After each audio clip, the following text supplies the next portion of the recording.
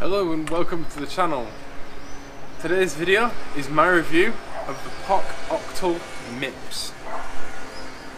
Now, I'm going to do this review with positives, negatives, and then my overall impression.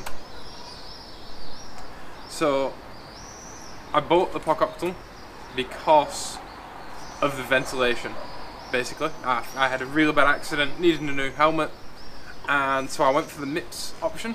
It might not be the most aero of aero helmets, for that there is actually the aero version of this, but the breathability of this helmet is second to none. Another thing that I've noticed is that it's incredibly light. It weighs about half as much as the helmet it replaces. And it has very soft, silky straps that are very small and very thin, but very strong. And it has a yoke around the ear, so you don't get that annoying moment when it pulls back and forward and it's never really in the right place, or one goes over here and the other one's like back here, and and it starts strangling you. And it's a very nice retention system. And I also like that the actual straps are built into the helmet core itself. It gives a very comfortable, especially now I've got facial scars under here, which is right where a buckle normally goes. Speaking of the buckle, it's a nice buckle with soft round edges, and it's also curved, which is nice, and the adjustment is super easy. The straps are very thin but support the head very nicely, and I have a very big head, so it needs a lot of supporting. And I also found that I wear this helmet slightly tighter than I did my previous helmet, just because the support's so nice, and it comes like further round on the back of your head and further round on the sides of your head. It's a much more confidence-inspiring helmet. Not just because it's Mips, but because of the way it fits your head. It fits round your head beautifully.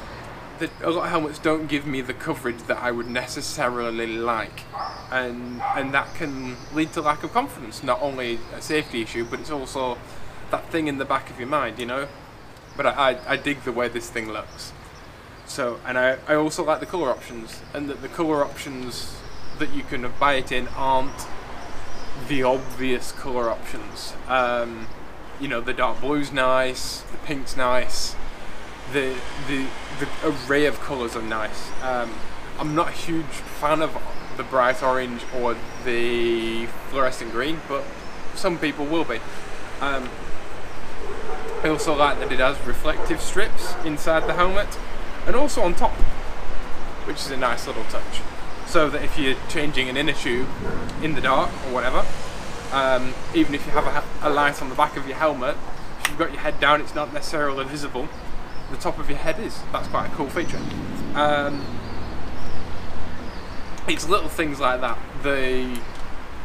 And it comes with a nice helmet bag, which will keep it nice for a long time. I was actually worried at how all this retention system would hold up to a bit of use and abuse, because it's very spaghetti, it's very thin, but actually it's very strong and it's very well made, and all the plastics involved in the construction seem good quality, which I hate plastic, just as a rule in life, but actually they're all very good quality.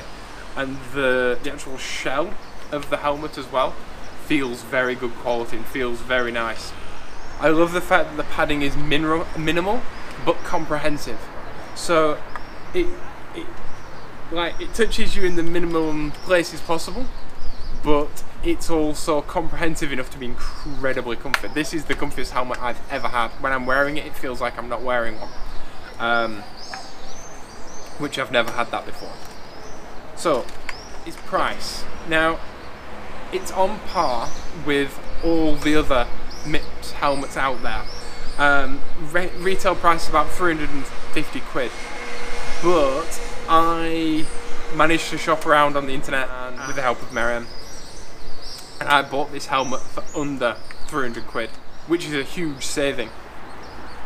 And I was talking about this helmet with my best friend Jamie, who's been a BMX rider for years and a mountain biker. He looks at me and he goes, well, even your life's worth at least 350 quid. So, if you think about it that way, it's not too bad. I mean, for the last couple of weeks I've been riding a bike that costs 350 quid. And if you look at it like that this helmet cost as much as that bike, then it seems expensive. But if you've just spent 10 grand on a brand new S-Works with all the trimmings, then why buy a cheap helmet? I think that 350 quid is not a lot of money when compared with your life. And the fact that this isn't just a really expensive helmet with a nice name on it, it's a helmet that has really good safety. So that's an awesome thing. Let's get on to negative things things I dislike about this helmet. The first thing that I'm going to say is the stickers, if I'm honest. Why should a really good helmet like this have stickers that stick out? Wouldn't it be awesome if just the logos on mountain biking helmets, the logos are built into the shell of the helmet?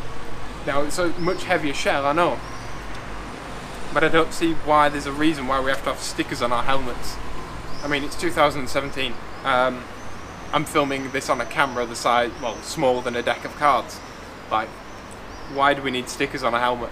Why can't it just be part of the design of the helmet? Which, by the way, these stickers are like fluorescent-y, but I just wish that the stickers were part of the actual shell, and so that I didn't have to worry about over time scuffing them and them getting damaged and stuff like that.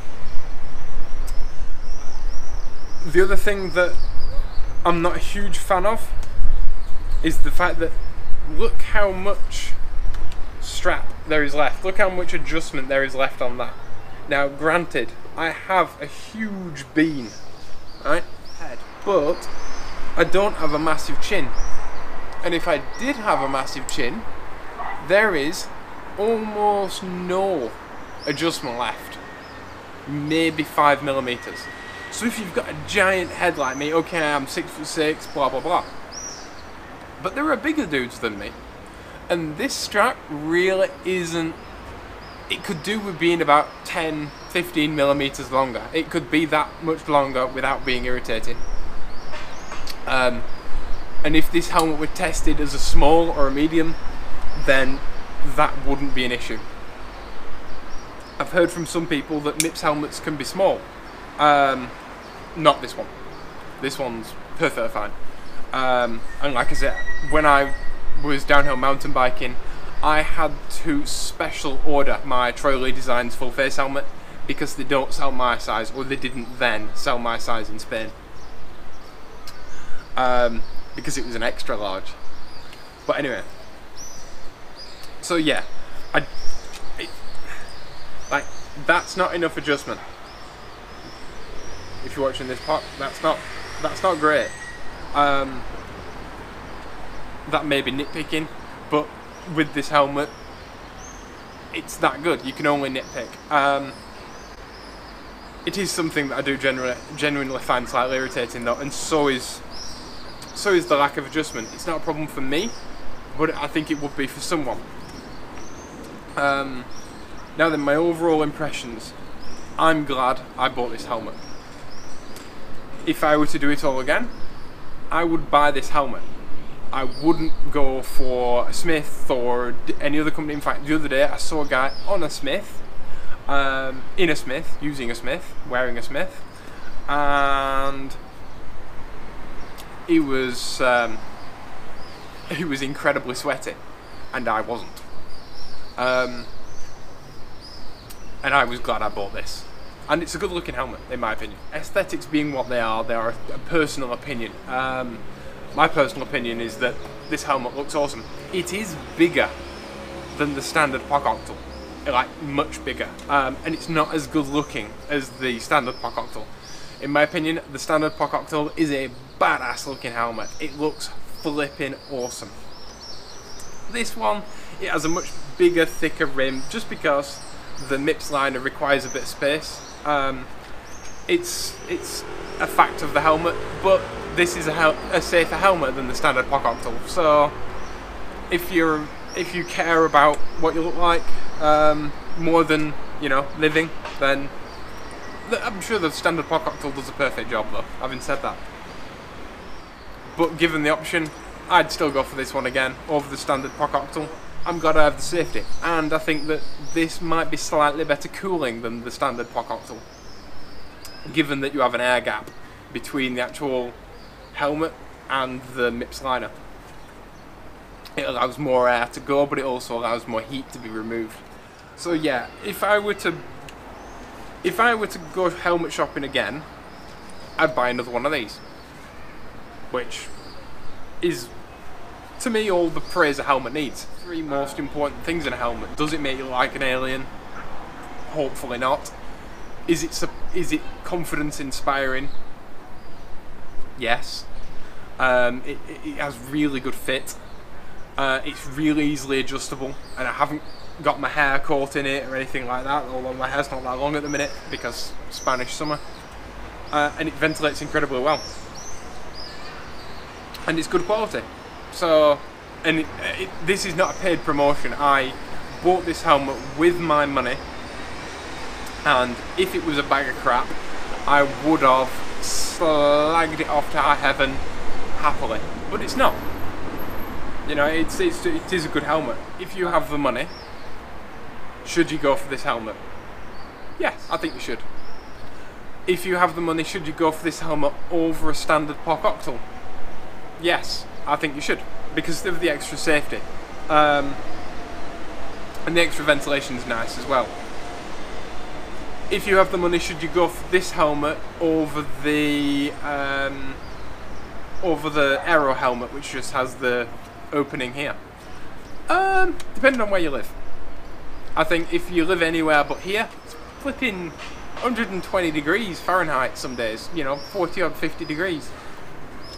I need the ventilation. Do you need the ventilation in England? No. Do you need the ventilation in most of France? No. As long as you're not riding in midday heat for, you know, middle of July. No. So I think in most cases you can go for the Aero lid, but I need the ventilation. So if you are a rider that gets incredibly hot, then get this one. If you're not, get the Aero one. But they're the same price, so it doesn't matter. Colour wise, I like the bright, I like being visible, but I also like being cool, and there's no point going for a super ventilated helmet in my opinion and going for a black one, because why would you do that? Yeah, so I hope you like this video, guys. If you did like this video, please, there's a little like button just down there. If you click it, it lets other people know about this channel. And I think all you guys that subscribe to me watch nearly every video that I make, which is incredible, and I couldn't be happier. So please click the like button, because it means we can draw more cool people to this channel. You can also hit me up on Twitter. I now have Instagram.